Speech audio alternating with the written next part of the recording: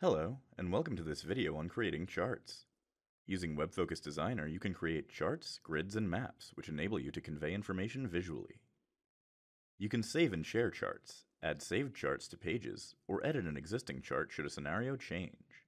This lets you take advantage of the flexibility of the chart feature while meeting your needs for presentation, format, and portability. To create a chart, click the Designer tab on the WebFOCUS homepage and click Chart. Select a data source. This contains the underlying data that is used to create your chart. It could be a master file, .mas, or reporting object, .ro. You can also upload a spreadsheet or connect to an existing data source. When selecting a data source, there are two tabs, Server and Repository. These tabs list data files based on where they are stored. You can find master files on the Server tab and reporting objects on the Repository tab. After you select the data source, you are ready to create. When you open Content Designer, the canvas displays a default vertical stacked bar chart with instructions as to where to place fields. For example, you can drag measures and dimensions from the Field tab to the canvas, add them to the buckets by dragging them, or double-click to automatically place them. You can use the Chart Picker to select a different chart type. The Chart Picker displays on the right side of the canvas.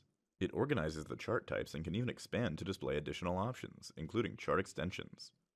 You can expand the chart picker to display even more chart types that your administrator installed.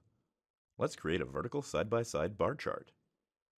From the Field tab, in the Product group Dimensions, double-click Product Category. Notice how it is automatically added to the horizontal bucket. Next, for Measures, drag Gross Profit to the vertical bucket. Similarly, drag Cost of Goods to the canvas. Notice how these fields are automatically added to the vertical bucket. The chart layout buttons let you alter the chart types within each chart type. This means the simple list of charts you see in the chart picker is actually a really big list. Here, for bar type charts, you can pick Stacked, side by side, Absolute, which gives a quick comparison of two measures, and Percent, which presents a comparison of share for the measure against the total combined amount. Click Side by Side to turn your chart into a side-by-side chart. You can also split the y-axis. This is a powerful feature that lets your users see the axis values for each measure separately. It provides an easy way to compare changes across time or other dimensions.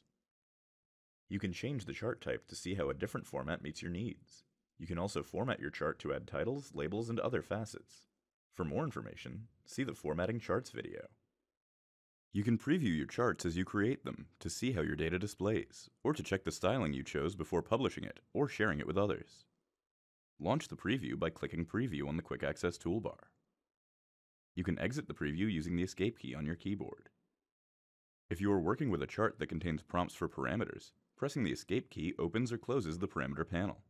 In this case, you can use the blue dot in your browser window to return to the design view of your chart.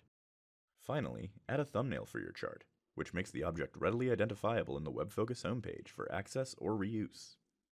To create a thumbnail, on the WebFOCUS Designer toolbar, click Thumbnail.